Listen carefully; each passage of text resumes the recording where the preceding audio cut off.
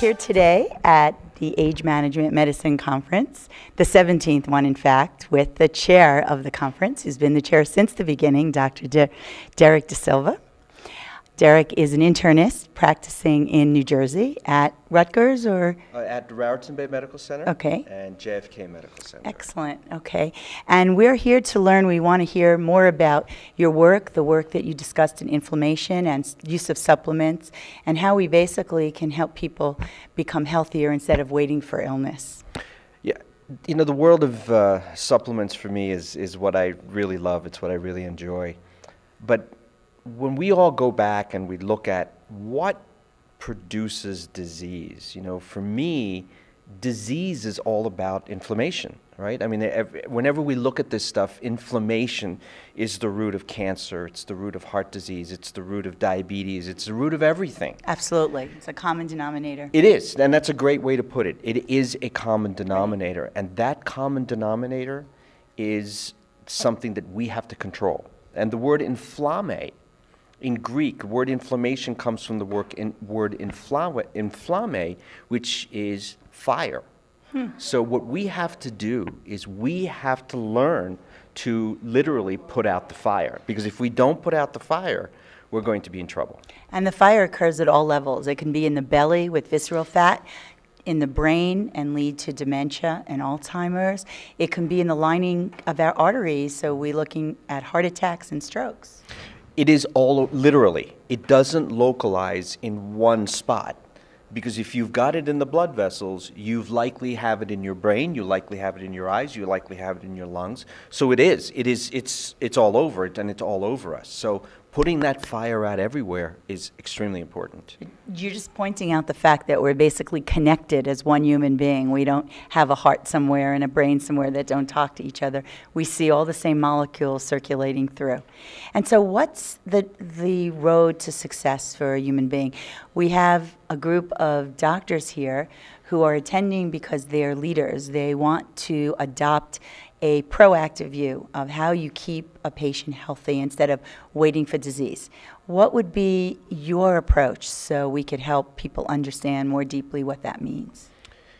What I tell people to do, and this is what I tell my patients to do, is just to make sure that you pay attention to what you're eating, what you're doing. What I'm calling this is I'm using the word conscious living. Consciously live and consciously eat, so that every single action you perform has an effect, has a profound effect on your psyche and your total being. Whether it be what you think, how you act, how you react, what you put into your mouth, and how that whole thing works for me is extremely important. So it's a consciousness of how to live, what to do, how to eat. A deliberateness of choosing, for example, a low glycemic diet. Stay away from things that are white on your plate, Exactly. Be it potatoes, pasta, bread. How to choose items that you put in your mouth, be cognizant, be thinking of it, and where it will add up to your total health. Absolutely, absolutely. And that's where we can talk about supplements, we can talk about food. Let's hear about supplements specifically. Yeah. There's so much out there, and I don't know, you don't have this problem, but I remember when I first started dealing with supplements and do we really need them? And you know, medicine, conventional medicine is ultra against. They've just started to accept CoQ10 in people with statins, and there's a lot of data on that. Sure. But you walk through pharmacies, you walk through drugstores, you walk through grocery stores, and there's shelves and shelves. How do you know what you need and what's good for you?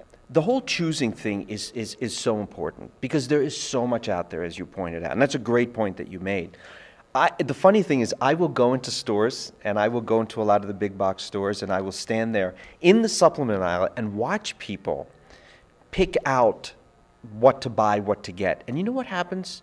What happens is people stand there, they look, And as soon as confusion sets in, when your brain is confused, it shuts down.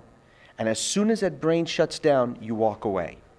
So how do people do it? They choose their multi based on what's on sale or buy two, get one free. That's not how you choose your supplements. The way you choose your supplements is you find somebody or a company or a particular person that you like, and you talk with them, you have a conversation with them, and you move along with them, and you question them. Where do you get your raw materials? Is it made in the United States? Is it manufactured here? Is it a GMP facility? Do they have the right NSF certifications, et cetera, et cetera? And if they answer yes to all of those questions, you can move forward. So for me, my top 3 supplements that I want all of my patients on, and I want everybody on that's watching to take, is number 1, probiotics. 60% of our immune system resides in our intestine. They're responsible for digestion, they're responsible for elimination, and they make most, if not all, the B vitamins. Number 2, vitamin D and omega-3 are real close for me. You know, which is 2, which is 3? But let's use vitamin D. For people who have low levels of vitamin D, and when I say low, I'm talking about that magic number being in the 60 to 70 range. If you're 30 and the range is 30 to 100, I don't want to be in the bottom third. I want to be in the top third. You want optimal. I want optimal. Right. You don't want to just be in a range. Right? Exactly, exactly. So those folks, I tell them, it's not about the dose. It has nothing to do with the dose. It has everything to do with what dose are you taking to get to that optimal level. So you measure levels. You're a proponent of saying, let's get a baseline evaluation so that we know that we're headed in the right direction. Absolutely. It's like saying, well, I mean, you're an endocrinologist. This is what you've done all your life. This is how you've been trained. It's like saying, you know what? You're a diabetic, but don't worry about it. We're not going to check it. Just take a little bit of insulin. Makes no sense. It makes no sense. Right. We want to be measured. And yet that's what's happening almost all the time. And so supplements are out there, whether they're good, bad, or actually harmful to you. There's no way to know unless you see an informed clinician, somebody who's perhaps trained here, somebody who has gathered the knowledge so that they're really in a position to advise you and counsel you. And the perfect example of what you just said is vitamin E. Vitamin E comes in 8 different forms. 8 different forms. We don't need to go into the names, but there's 8 different forms, all right? If you use the DL-alpha tocopherol, which is a synthetic form of vitamin E, you can actually do more damage to your body than harm. Yes, you can more damage than good. Exactly. There are studies that show that it actually promotes cancer. Exactly. And in fact, the study they did on vitamin E, they used the wrong form of vitamin E, and they said it did have an effect in increasing your risk of cancer. It did have a risk of more oxidation. So this is where, as you said, speaking to an informed physician who knows what they're doing, yourself and all of us that are here, that are speakers and part of this group, that's where you need to go to get the knowledge. What's your theory on the use of supplements? I get a lot of pushback, and a lot of doctors feel strongly, no supplements. We don't know anything about it. We're not taught about it, just like we're not taught about nutrition and exercise in med school. Supplements was never a hot topic. How do you feel about the need for supplements in today's world? Why do we need supplements? I get that question all the time when I lecture at grand rounds at a lot of the physicians. And what I do is this. This is what I tell people. I ask the doctors, I've got a question for you. You guys ready for this? Okay. For all of you that ate your 6 to 8 servings of fruits and vegetables yesterday, we won't say today because it's the middle of the day, I'm doing a lecture. Let's use yesterday. For all of you that had 6 servings of fruits and vegetables, all colors of the rainbow. All colors of the rainbow, raise your hands. There's 100 doctors in the room. Out of the 100 doctors, this is at our hospital, out of the 100 doctors that were in the room, 2 raised their hand. Not a surprise. I'm Not surprised that there were 2. Well, the 2 that raised their hand was a nurse practitioner and the doctor who was the head of the complementary an alternative medicine. Right, the integrative medicine division, and the nurse was a nurse practitioner who worked with her, okay? None of the other doctors. So I said to them, okay, so you didn't eat it yesterday. What about the day before? Oh, no. What about last week? How about the last month? So all of a sudden, we're starting to see these deficiencies of nutrients. Why do you think we went from 4 servings of fruits and vegetables to 8, now coming up to 10? The fruit has no nutrients in it. It's being processed. All the bonds, all the protein bonds are being broken when you microwave this garbage. And then we add prescription medications. 75% of the U.S. population over the age of 50 is on at least one drug. Okay? There's a large percentage, over 50% of people are on more than 3 drugs. So those nutrients that are depleted from these drugs are contributing more to the problem.